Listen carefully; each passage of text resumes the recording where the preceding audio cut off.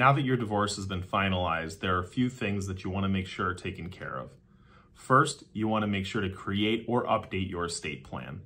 It's very important to make sure that the assets that you've now been awarded as part of the divorce go to the people or person that you want them to, as opposed to your ex-spouse. You should see an estate planning attorney or even talk to your divorce lawyer and see if that's something their law firm can offer.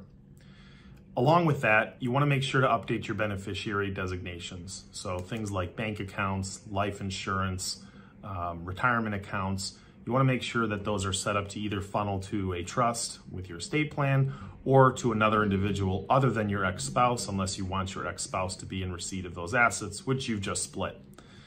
And finally, it's a good idea to go through your settlement agreement or divorce judgment and mark down any important dates and deadlines for things like refinancing the house, transferring retirement funds. Those are things that often get overlooked and we see years later people haven't followed through on, which can have very serious unintended consequences.